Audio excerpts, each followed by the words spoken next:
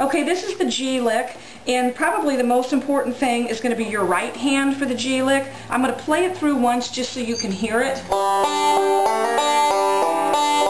if I play a little faster.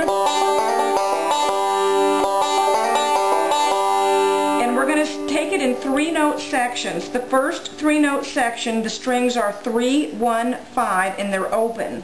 It's thumb, middle, thumb. So I'll do that again. 3, 1, 5. The next 3 notes, and it's really important that you don't use your thumb in the next 3 notes. It's going to be index, middle, index. And the strings are going to be 3, 1, 3. But you're going to have to put a slide with this one. So take a look over here. I'm using my middle finger, and I'm going to slide from the 2nd fret to the 3rd fret. And then I play the first string open with my middle finger, and then I go back to my index finger and I'm playing the 3rd string open this time. So that that second set of notes is... So if I start from the beginning, I'm starting with my thumb, 3, 1, 5, thumb, middle, thumb.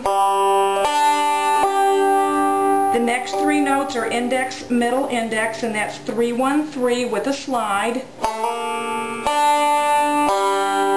And then the last 3 notes are going to be thumb, middle, thumb again. It's going to be 4, 1, 3. My 4th string is going to be fretted with my middle finger at the 2nd fret.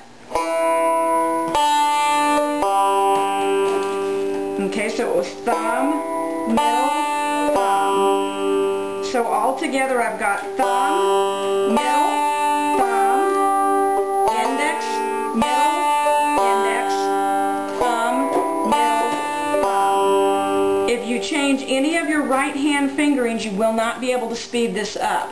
So doing it slowly.